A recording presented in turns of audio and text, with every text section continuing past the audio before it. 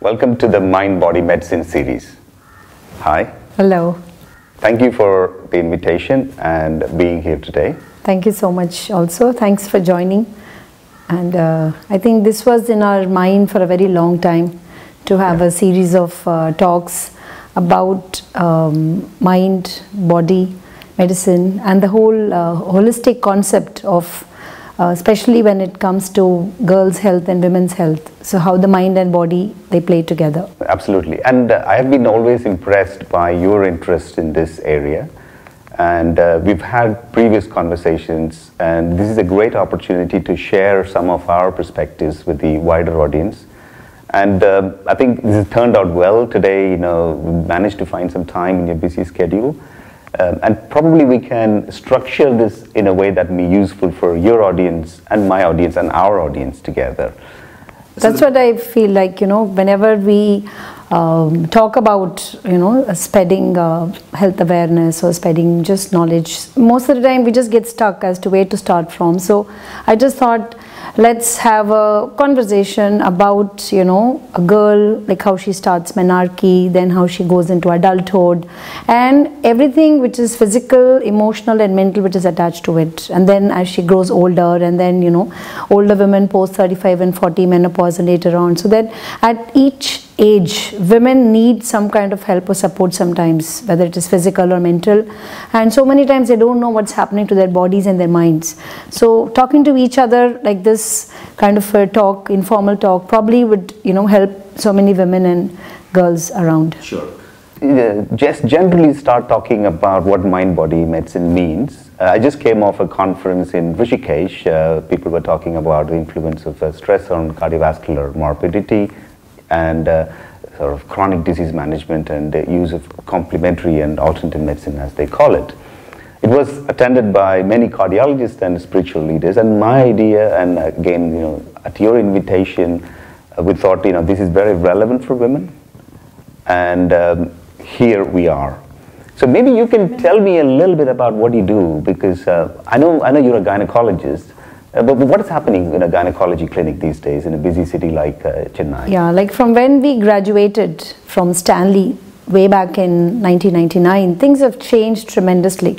There's been a lot of change, and from the time now with social media and a lot of stress, and whether it is a teenager, a 10-year-old or a 15-year-old or a 50-year-old, we are always constantly multitasking, doing so many things. So the pressure and all of that stress plays havoc. So many of times we have a lot of stress related diseases and illnesses also.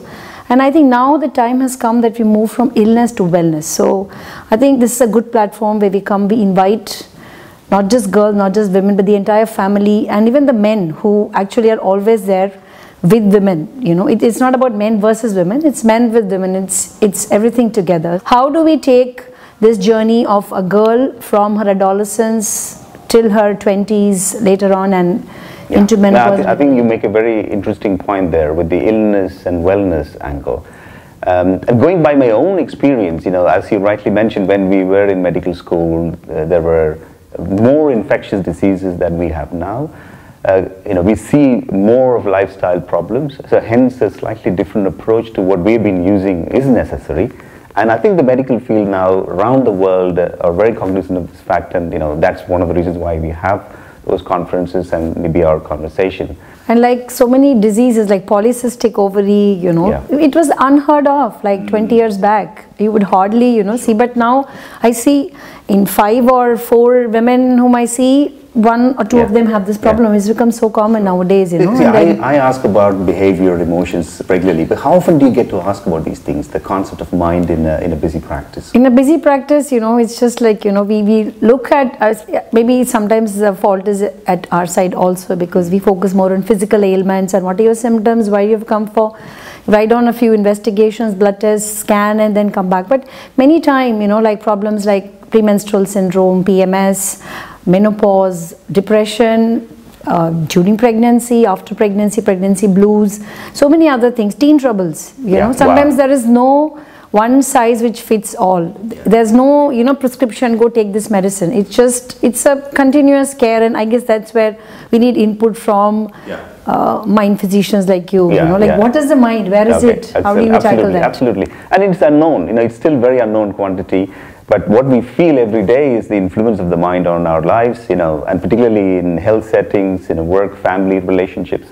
And I think you've given a long list of common conditions that you deal with. Which we should talk about, I guess. I think we can then probably, throughout this series, you have set the sort of scene, as it were, to then pick up on some of these topics, and we can do a series if you're okay with it. I know you're hard pressed for time, but we'll try and, you know, sort of give our perspectives from a mind-body. Because sometimes women don't even know they are suffering from that problem. You know, like now I have post 40, I'm able to understand sometimes. You know, if women just come, they have a totally unrelated ailment. Sometimes it is just a premenstrual syndrome where they have to recognize it, or it's just menopause. You know, you're getting older, but your work is increasing, and how you're balancing, and should you balance, and so many things, you know, where they just need a little bit more of time, and they need to understand they have this thing. So, you know, this is just an attempt. I'm so thankful, Priyanka, for this time, and I'm very glad that you are able to shed some more light on some of the issues that your patients face,